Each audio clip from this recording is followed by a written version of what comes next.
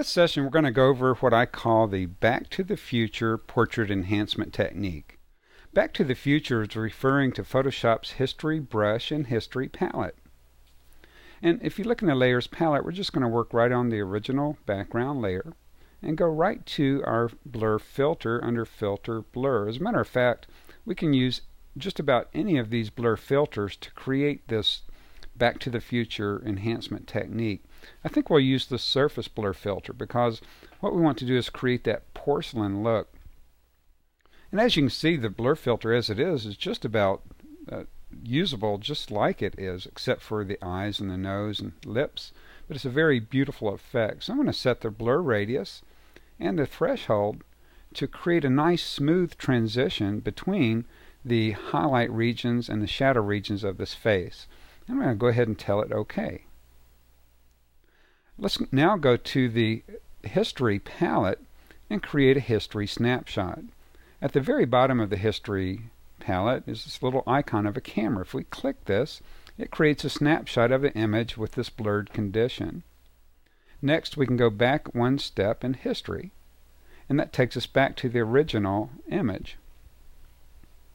At this point, we want to click in this column, and this sets the History Brush icon right next to Snapshot 1, which is our blurred history state. And we can use the History Brush to paint back in certain properties. As a matter of fact, let's go to the History Brush, and in the option bar at the top, we're going to change the blending mode to the Darken Blend mode. And we'll use an opacity setting somewhere between 15 and 40%. Let's take this up to about 38%. Now, what we're going to do is start painting just the darkened part of the history state over the skin tone, avoiding painting on the hair, avoid painting on the eyes, lips, and teeth.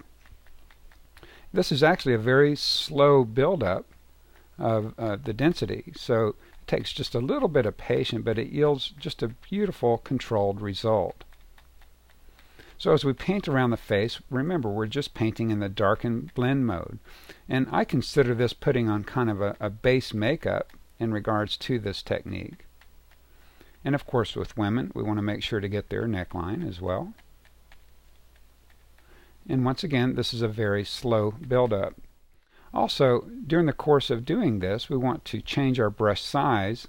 And I've got a smaller brush coming around the eyes here.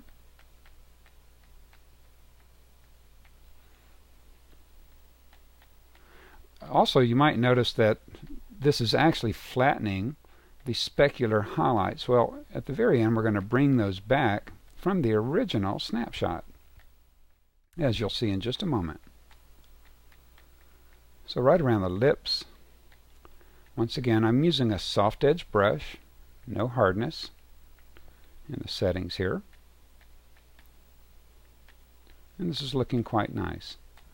The next thing we're going to do is switch the blend mode over to the lighten blend mode and start painting back over the same regions. And you can see a beautiful skin tone start to appear here. I'm starting out here with a small brush, so we'll get around the eyes and the areas that we need a smaller brush with. And right around the lips, being careful not to paint on the lips and the nostrils. And this is looking quite beautiful. Now I'll get a bigger brush, typing the right bracket key, and just go ahead and paint back over the regions around the skin tone. And look how beautiful this skin tone is appearing now. It's just kind of that porcelain skin tone look, and it's very controlled here instead of going over the entire regions. And of course we'll get the neckline.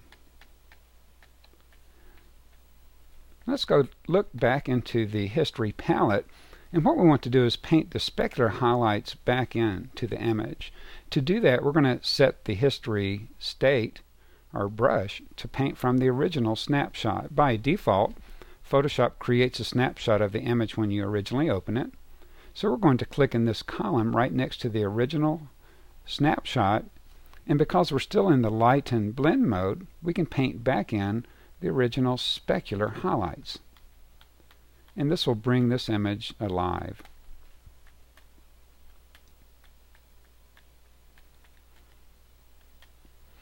And so we can see the before and after. I'm going to create a history snapshot of the image in its current condition just by clicking on the snapshot. And I'll scroll to the top of the history palette. And let's click on the original snapshot icon. This is before and this is after. And you can see the beautiful skin tone effect this technique has created. The Back to the Future Portrait Enhancement Technique.